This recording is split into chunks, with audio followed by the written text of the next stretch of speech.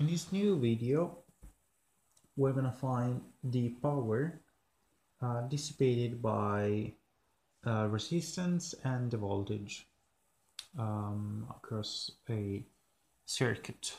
But I gotta warn you that this circuit is gonna be a little bit complicated, which basically means that it's gonna take quite a little bit of time. We're still at the very beginning, so it's not gonna be extremely complicated. It's just gonna be slightly a bit more complicated than usual.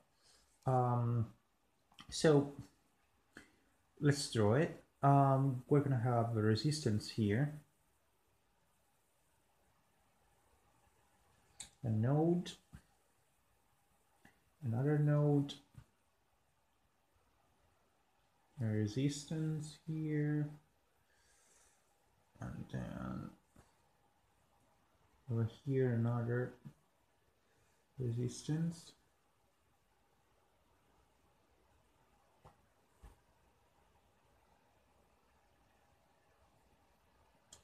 Down here a resistance, a voltage generator pointing in this direction.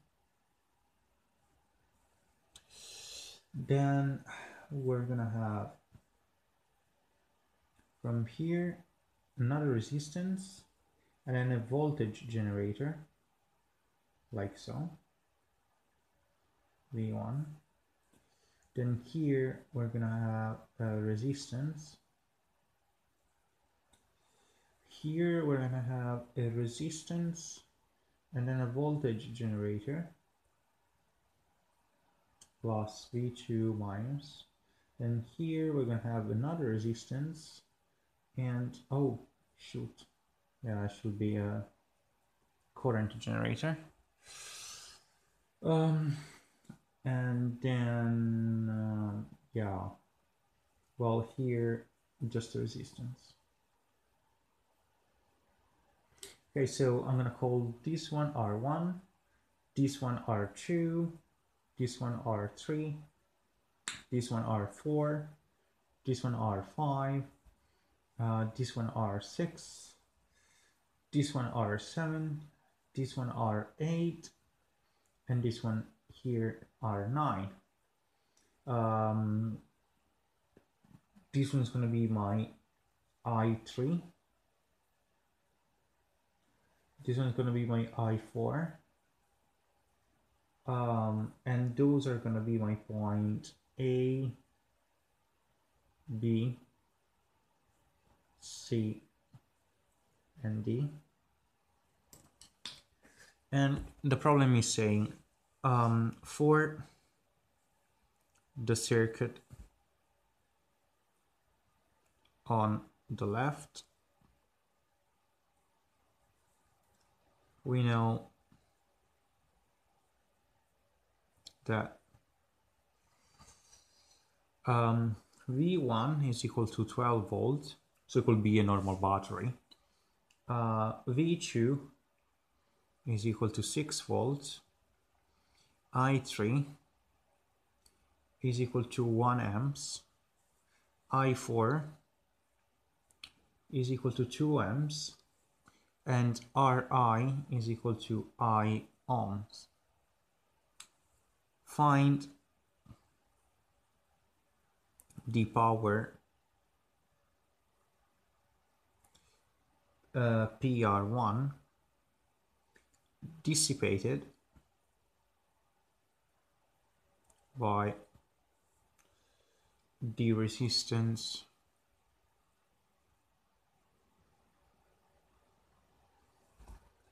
R1 and the voltage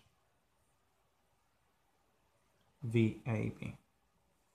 Okay, so there is nothing fancy in what is asking us to find the problem, but it's the circuit itself that it takes a bit of calculations.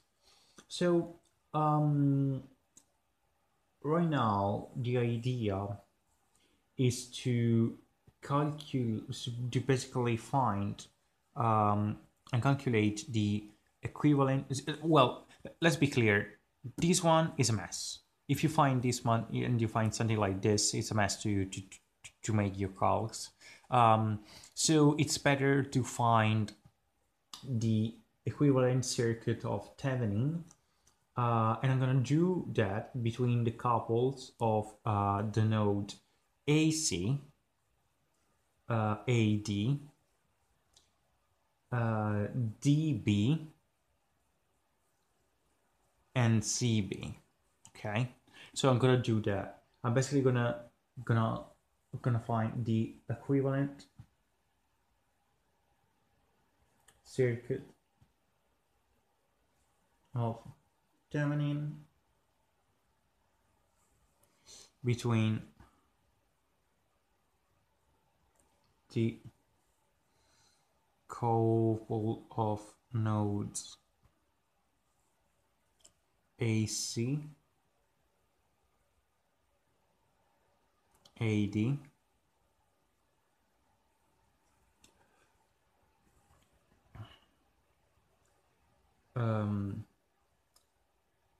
DB, CB. So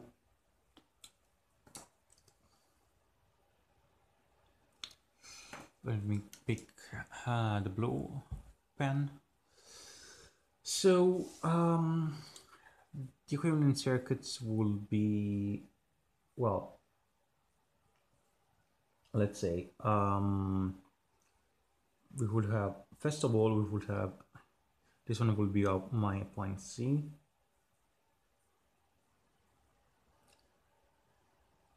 Then I will have plus minus Vx. I will have resistance Rx. Then this one at the top will be my point A. And I'm gonna have another resistance, which is Ry. And then here, this will be plus Vy minus, generated of current. Then this one will be my point D. I have another resistance down here till get down here, in which there is these other generators. I'm gonna call this Rz, the resistance, and the generator of voltage Vz. And then here I would have another resistance and then another generator of current, which I'm gonna call Vw. And this one, of course, Rw. Okay. Oh, and this one is my point B. And I'm gonna define my current as this current here, and I'm gonna call this I. So for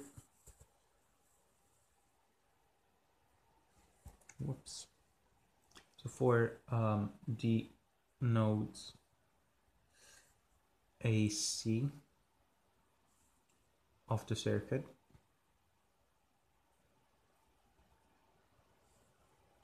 on the left,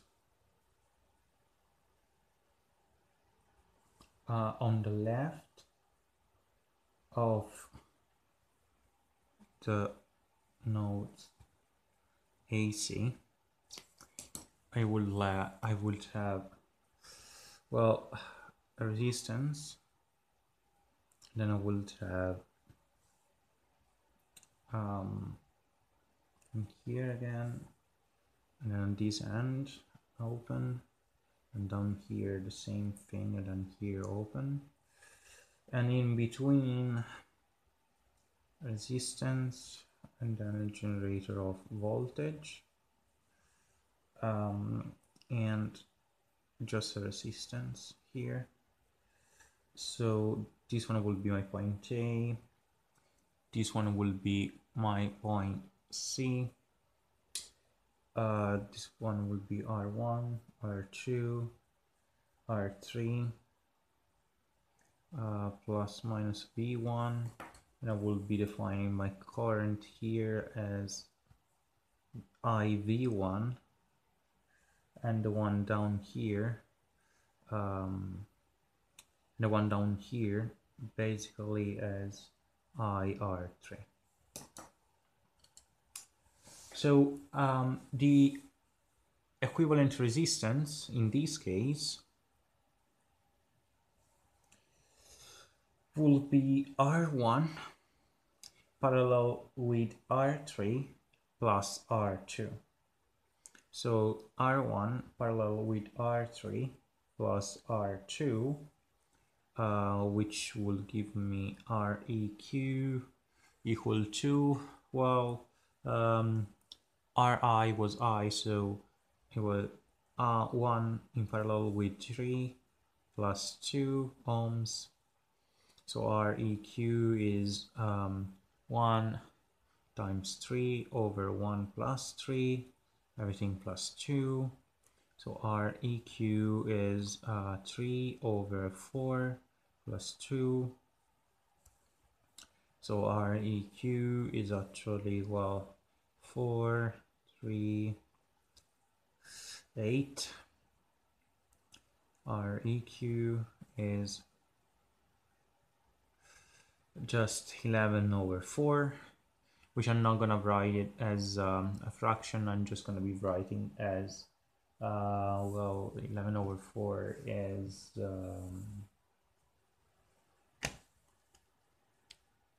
11 over 4 is 2.75.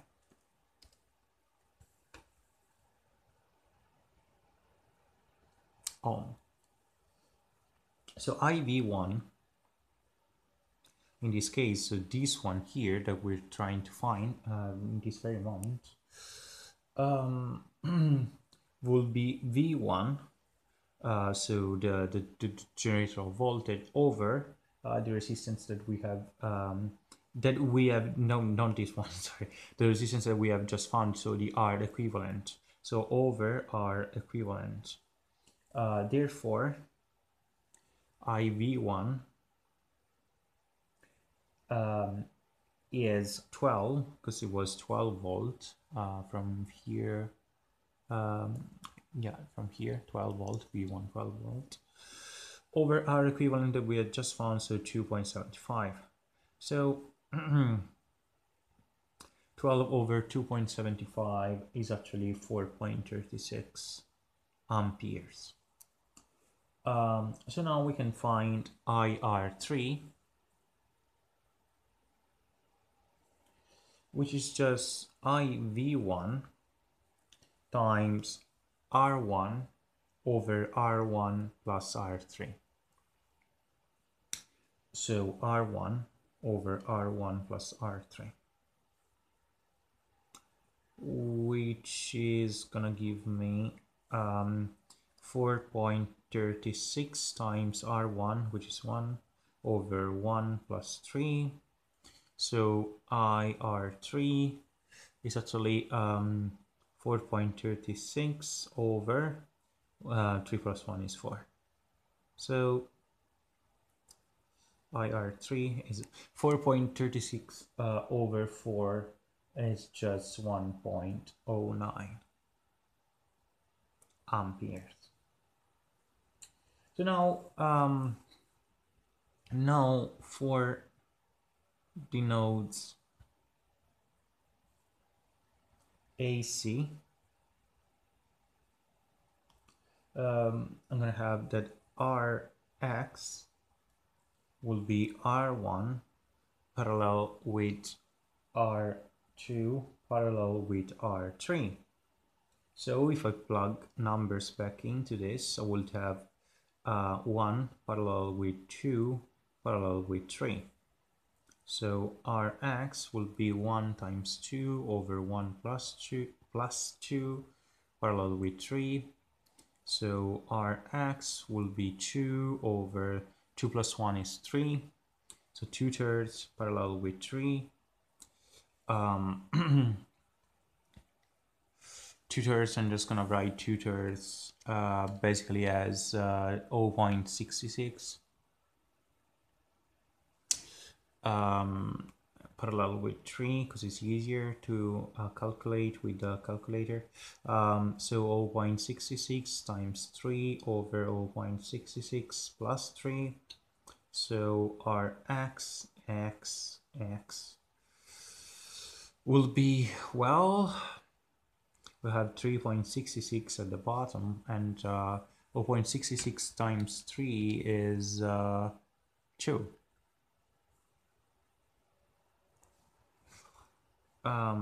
So our x is actually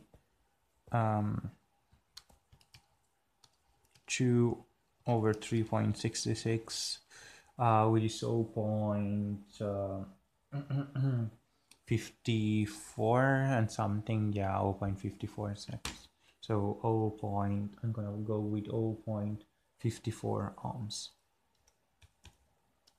And then Vx would be R3 times I R3. So Vx is 3 times 1.09 IR3, which we had just found. So Vx is really going to be 3.27 amperes. So now for the nodes AD,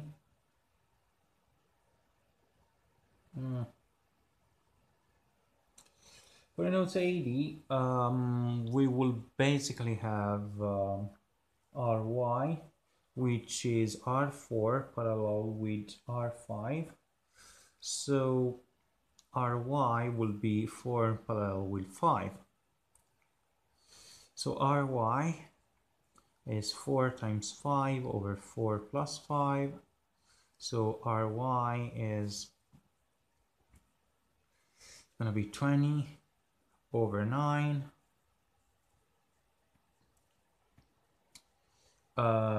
So 20 over 9 is it's just 2 point, well, Ry is just 2.22 ohms. And then we can find Vy, which is going to be V2 minus R4 times V2 over R4 plus R5. So plugging numbers back into this, we will have V2, which was, did we have V2?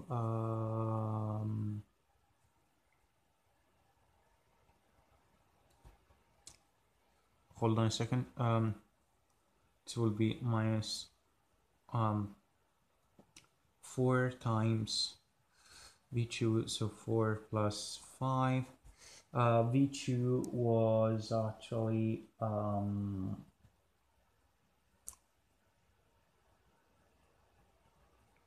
on a second, what I'm doing here. Yeah, V2 was 6 volts. So V2 is actually 6 volt. So V2 is 6 volt. Yeah, the problem it was right here on the top. I should really be writing those things whenever I draw circuits. Anyway, so V2 minus R4 times V2 over R4 plus plus R5. So 6 minus 4 times 6 over 4 plus 5. So Vy as 6 minus 4 times 6 is 24. So 24, 4 plus 9 plus 5 is 9. So Vy is actually well, let me just 9. It will be 9 times 6, which is 54. minus 24, and this is a 5, 54 minus 24. So Vy is actually 54 minus 24 is just 30 over 9. Yeah, I'm just gonna use the calculator here to 30 over 9 is 3.33. So 3.33. Yeah, just gonna go 3.33 volt. Okay, then we're gonna do it for the node DB as well. So I'm just gonna go on and do it for the node DB as well. So for come on, for the node DB, so DB we have RZ, RZ, which is just R9,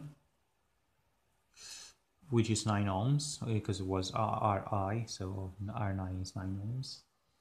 And then VZ, which is just R9 times I4. So VZ is 9 times I4, which was 2. So VZ is 18 volts. And we're gonna go on and do it for all the nodes. So what's missing? Well, it's missing the last node. So CB is missing, I think. Yeah, CB is missing. So for the node CB, we're gonna have VW. Well, yeah, first, what am I doing? I'm gonna find the resistance first.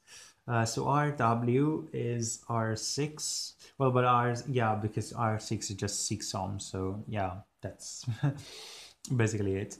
And VW, then I can write it, is R6 times I3. So VW is just 6 times I3, which was 1. So VW is just 6 volts. Okay, so now by analyzing the circuit, okay, that we have here, I've been finding all the nodes, and by analyzing the circuits, the simplified circuit, okay, the simplified circuit here, I can actually apply the Kirchhoff voltage rule to ADBC. So if I apply the Kirchhoff voltage rule to ADBC,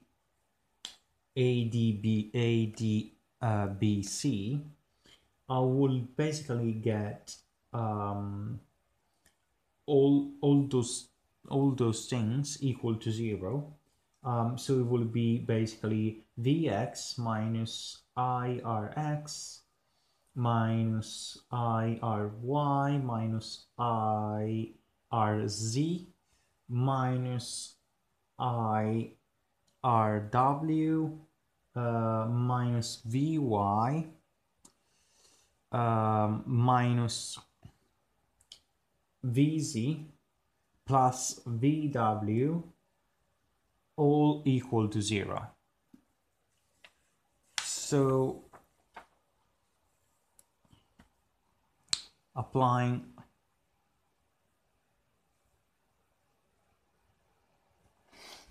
the Kirchhoff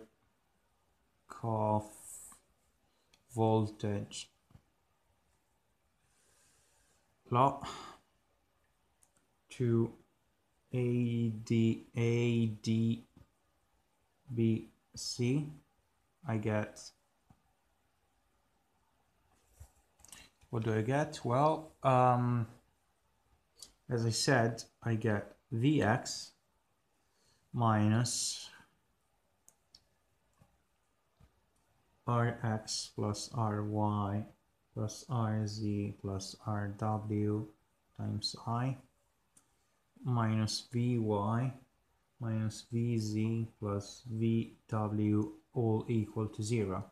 And since I want to find I, I'm going to get Vx minus Vy minus Vz plus Vw, everything over Rx plus Ry plus Rz plus Rw. So I is actually 3.27 minus 3.33 minus 18 plus 6 over 0.54 plus 2.22 plus 9 plus 6. So I is actually equal to negative 12.06 over 17.76. So if I divide those two guys here, I get negative 0.68 amps. So now I've got I. But it's not over yet. It's not over yet, because I gotta find VAB, because the problem was asking me a VAB, the voltage VAB. So VAB is actually equal to VW plus Vx minus Rx x plus Rw times I. So VAB is actually going to be equal to 6 plus 3.27 minus 0.54 plus 6 times negative 0.68. So VAB is 6 plus 3.27 minus 6.54 times negative 0.68. So VAB is equal to 6 plus 3.27 minus negative 4.4472, which doesn't really make sense, but to have those many digits after the point. But anyway, so this would actually be a 6 point, would be 6 plus 3.27 plus negative and negative, so this giant guy here, 4.4472. So VAB is actually 13.71 volts. Okay, so we have found VAB at last. We have found the voltage VAB. So now everything that is left is the power PR1 dissipated by the resistance R1. So PR1. So PR1, so the power PR1, which the problem is asking, is going to be given by VHC squared over R1. So PR1 is going to be 3.63 squared over R1, which is just 1 ohm, so it's just 3.63 squared. So PR1 is, 3.63 squared is 13.17 watts. So that's it. Whew, that's been, yeah, it wasn't straightforward, this one, actually.